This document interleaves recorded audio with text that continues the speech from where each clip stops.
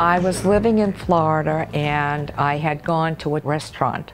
I was waiting for my meal and I had the book on the table and a hand was placed on the top of the book. And I looked up.